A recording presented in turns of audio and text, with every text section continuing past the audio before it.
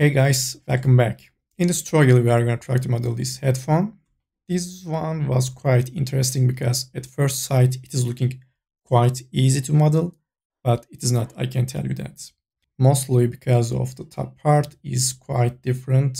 I mean, it is a rounder shape, but these edges are pretty sharp. Then we have this detail over here with a tight angle. So it was quite interesting to model this one, but I managed to get a decent result, and I will show you my process in this tutorial. So let's get into it. Let's first import the image planes in front view, Shift and V back. Select this one, some transparency, and I'm gonna center this one like that. I'm gonna copy that path, Control C, go to right view, Shift and V, and paste that over. Some transparency. Can put this one over here. Then we are good to go. Now I'm gonna add it in a cube. Change the size.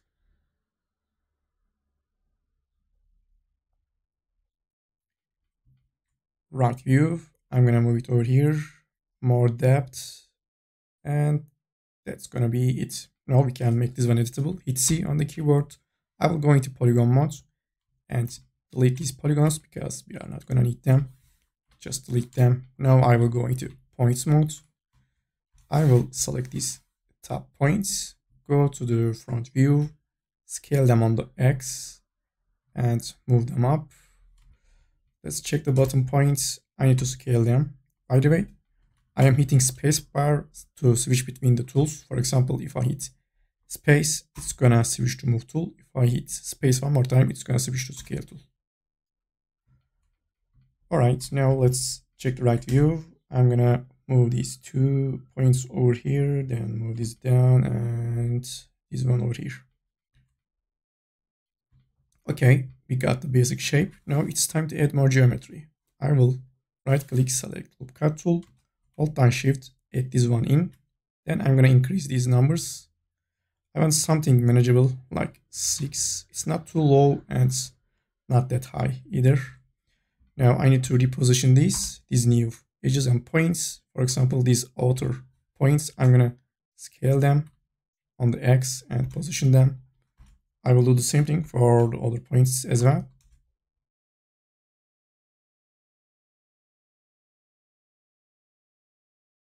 Okay, now I will do the same things on the right view.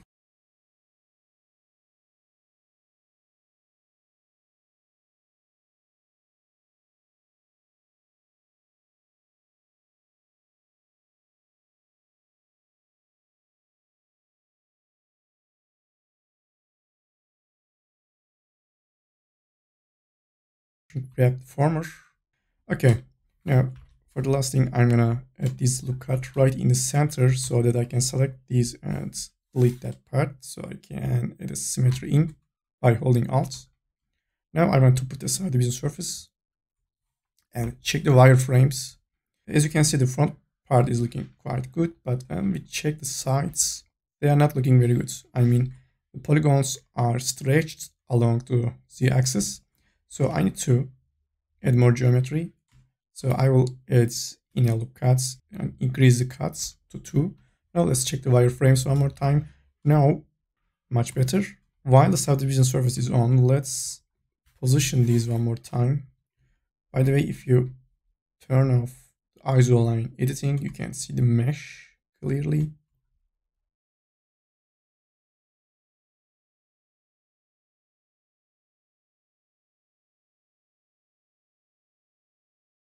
Let me check the shape. Yes, these edges should be really tight. So I will add a loop cut over here.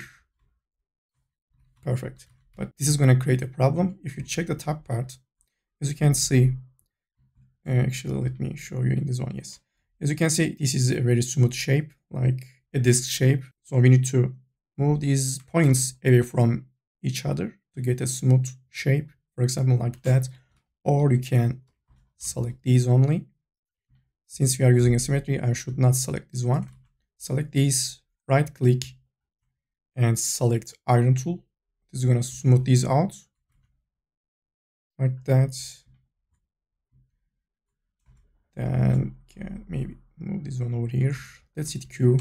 Okay, now this is looking much better, just like the shape we have. Actually, I'm gonna select these and move them on the X.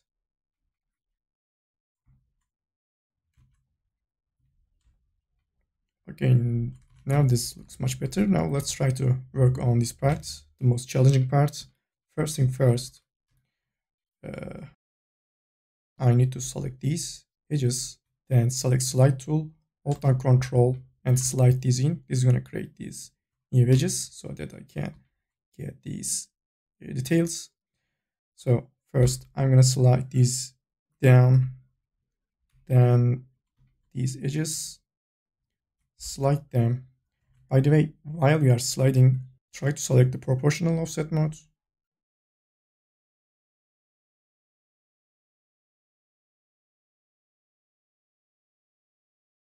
So this should be enough for the left sides. I'm gonna slide these points.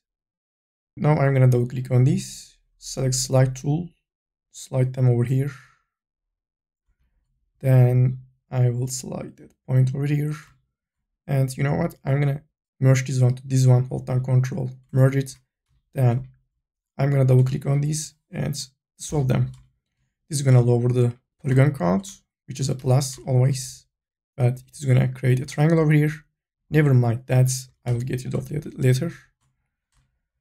Then let's see, maybe we can use equal spacing tool. Now, to get that hole, I will do the same thing basically. Just double click on these edges, right click, select slide, hold down control and slide. Then I'm gonna double click on that part, slide them. Same here. Double click. Actually, before doing that, I need to move these over here. So it's going to create a space. Now I can slide this edge over here. Then this point can go over here. Then this point, these as well. Okay, now we can delete these polygons. As you can see from the shape, it looks like we need to select these and move them like that to get that depth in the shape. But I should not move them like that, because if you check the bottom part and if you check the image plane, bottom part should not have the same depth as the top part. So instead of moving them, I will hit T, change my axis offsets to something like that. So starting point will be over here. Then I'm gonna scale these on the X. Then I'm gonna move them just a bit, not too much, like that. Perfect. Now, if I remember correctly, yes, this part should be really tight or sharper. So I will hold down control and slide this in. So let's hit Q. All right, looking really nice. Maybe we can move this in just a bit.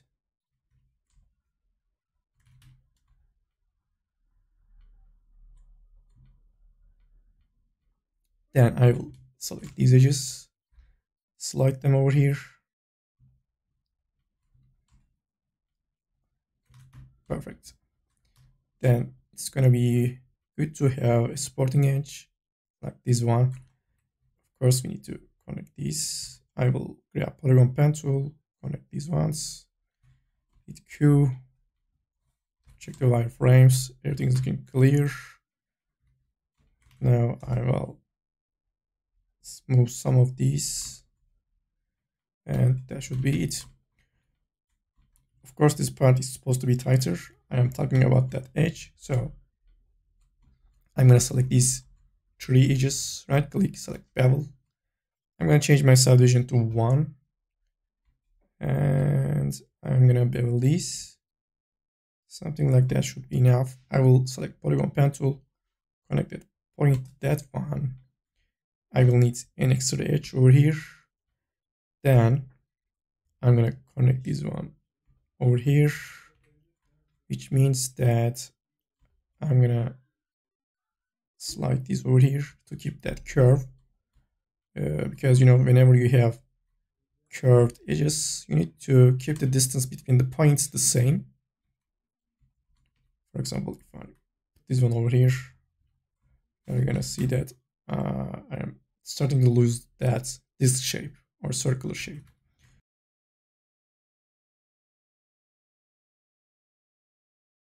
You may get these sharp angles. Go to the cube, Phong angle, and turn off edge breaks. Also, I've just noticed that as we go lower, the sharpness is not that dominant, so I'm gonna select these edges and slide them off. Yeah. And another thing, if you check this one here, I need to change the edge flow. At the bottom part, I will grab polygon pen tool, start from that point, and I will stop right here. Then connect this one. Now I'm gonna add this one in, then get rid of that one. And I will let this one in. Okay.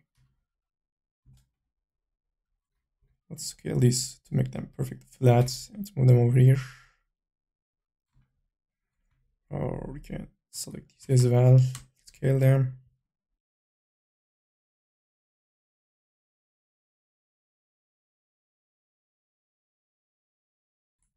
Okay, great. Now let me see. Yes, this part is supposed to be sharper. To make this part sharper, I will need a loop cut. But if I want to add a loop cut in, this is not going to be exactly what I want because I will need an extra point over here to make this part tighter. So let's add this one in, then use loop cut tool, add this one, connect these two, merge these ones, and it's going to make this part tighter. Now let me check over here because I want to slide this one over here. I want this part basically softer. Yeah, that should be enough. Now let's try to give some thickness. I will make the symmetry editable. Now I'm gonna double click on these edges, or loop cut should select them all. Alt and Shift, add this to your selection. Then I'm gonna select extrude tool, extrude them like that. For tighter parts, you may not get a good result. You just need to select them manually and smooth them. Okay, let's hit Q. Of course, we are gonna need to make these parts tighter. So let's make a loop selection. Then hold down Control, slide them in. And we can add this one in. Perfect. Of course, we can go to subdivision surface and increase the subdivision number to get a better result. Now I want to create a mocap material, kind of, to see if we have any imperfections on the surface. You don't need to do that, but it's a plus. GGX, change the Fresnel to the electric, and no roughness, assign that.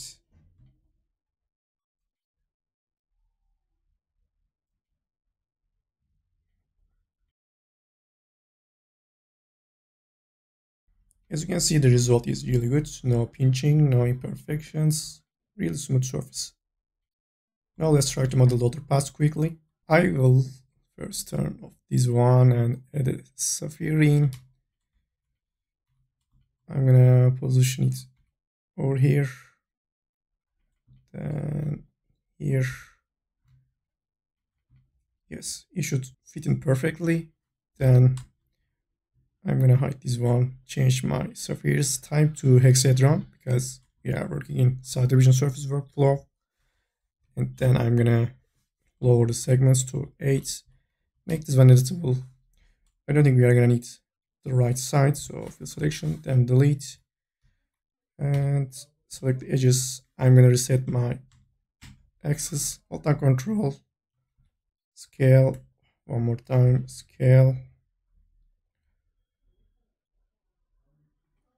Okay, now let's unhide this one and put the OR sphere on the OR subdivision surface group. Some of the parts will stick out. We don't want that, so I'm gonna select these and scale them in, basically. Same here.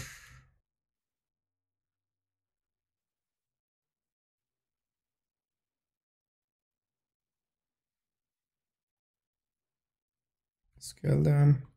As you can see, and when I say enable subdivision surface, the shape gets shrinked a lot. Like, as you can see. So I need to scale this just a bit, move them, reposition them.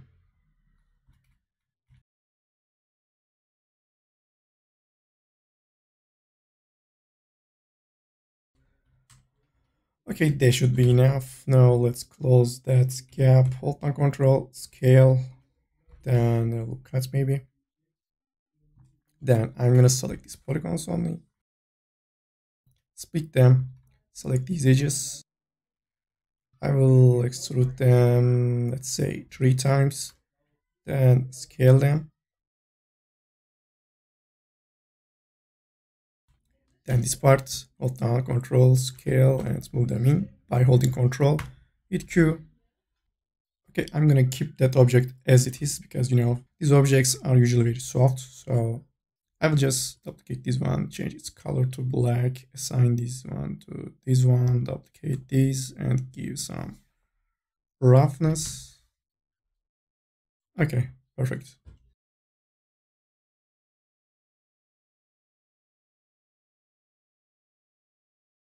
Alright guys, that's gonna be it for these objects. Let's rename that.